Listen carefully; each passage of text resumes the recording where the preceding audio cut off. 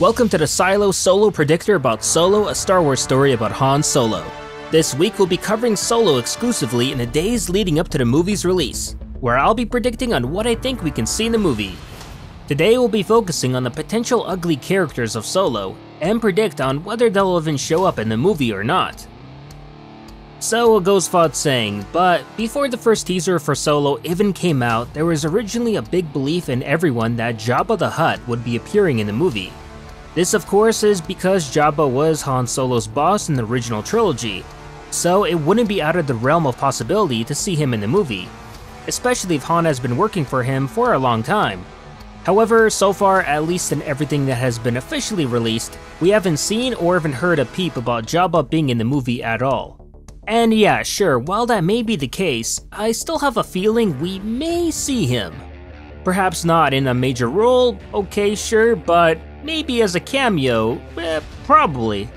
This means he could either show up in a short role, or worst case, only be mentioned, but hey, that's better than nothing. Next one is something I'm really hoping we get to see, and that is Chewbacca's son, Lumpy. Technically, in canon he's now called Lumpa Waru, or Waru for short, which I don't really like, but I can understand this being their way of trying to distance themselves from the Star Wars Holiday Special. And right, I know what you're thinking, but hear me out.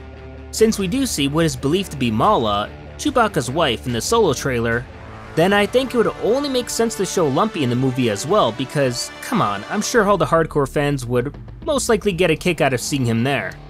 And I don't know about you, but I'm just really curious to see how they're gonna make him not look so hideous in canon as he did in the Holiday Special.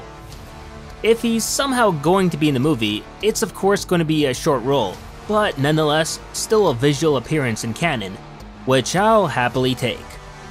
But that'll do it for this part of my predictions of the Solo movie. Let me know in the comments down below if you're predicting the same or if you think something else will happen, and if so, what? This is N7 from Silo, signing off.